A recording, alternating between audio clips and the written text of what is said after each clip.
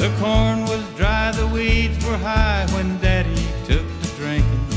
Then him and Lucy Walker, they took up and run away. Mama cried a tear and then she promised 14 children. I swear you'll never see a hungry day.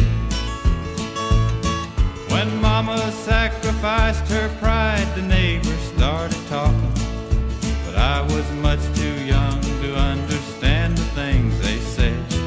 The things that mattered most of all was Mama's chicken dumplings and a goodnight kiss before we went to bed. Oh, the path was deep and wide from footsteps leading to our cabin. Above the door there burned a scarlet lamp, and late at night a hand would knock and there would stand a stranger. Yes, I'm the son of Hickory, Holler's Tramp.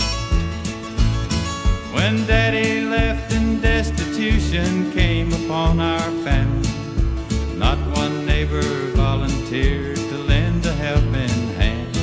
So let 'em gossip all they want, she loved us and she raised us. The proof is standing here, a full-grown man.